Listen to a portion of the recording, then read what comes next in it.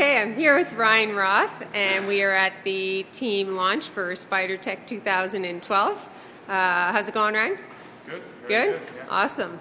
Well, you finished off your 2011 season really well with a win at Univest and a wicked time trial in the Colorado Pro Tour. So, did you see those as the highlights of the year? Yeah, I mean, they're both really great races and, you know, good results. And I just started to feel good in the Colorado race, and I kind of held on to that for the rest of the year. So, yeah. Also, the races in Montreal and Quebec were the first time I've done a race that hard. So that's right. Yeah, it was a good experience also. So do you look forward to doing more races of that level? Yeah, for sure. Especially those ones. You know, like they're really well organized. They're great races. You know, we have a good team that can do well at them. So yeah, I'm excited for that stuff again. That's good. Did you like the terrain in those races, Montreal, Quebec? Yeah. I think those are two courses that will suit me and against some other guys in the team. So we can definitely do. You know, I think we can do better than we did this year. That's for sure. Yeah, that's great. Well, it looks like you have a pretty stacked team of talent coming up for 2012, yourself included. So with that much talent, where do you see your role in the team in particular? I think it would depend race to race, and you know who's riding well and who's maybe not quite on top of their form yet. Yeah. But certainly there's some good races in the spring in Europe that I'll look forward to, some one-day races and stuff. And then the other races, I'll be there to ride for maybe some of our sprinters or support our climbers, or I feel like I fit in a lot of ways. So yeah. That's awesome.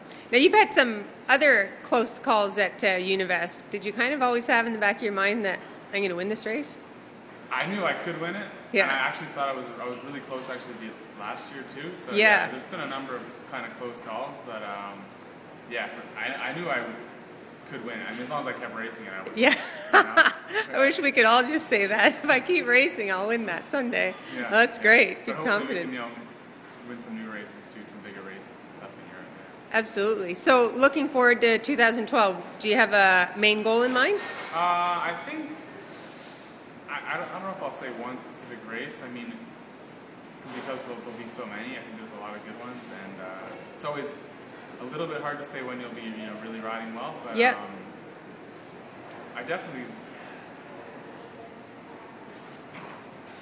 like there's always like Tour de Beauce and Philly and Nationals. Yeah. In California. Those are always highlights. Those are always ones that you want to be riding well for. Absolutely. Yeah. Now you're well matched up with Spidertech, considering the knee struggles you've had in the past 2 years. How's that coming along, and has it been instrumental to helping your recovery?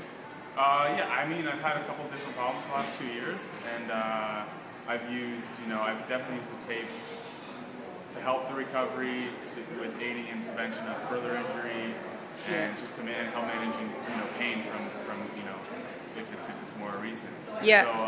So you can use it at all the stages, So, that's great. I use it a lot. I have it on right now. Oh, really? Okay. Yeah. And I mean, it's very, very versatile, right? And so no matter what you kind of got going, there's probably something you can do with it. Excellent. And, and I've also worked with some of the therapists that the Spidertech and the team and stuff, and that's helped me tremendously also. So. Oh, that's great. Yeah.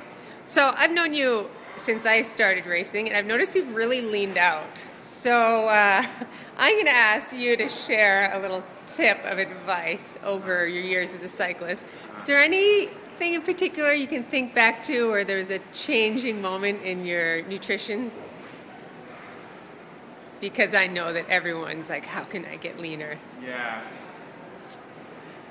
Is it just a slow process? It's a bit of a slow process, but also just being more consistent, paying more attention, at all times. Yeah. And eating good, healthy, whole foods, and like making yourself. It might take a bit longer, but you do the work yourself, and you have a good meal, and just volume of work and training too, right? Like doing 6, 7, 8 day stage races, and more and more hours and more volume of work in your training.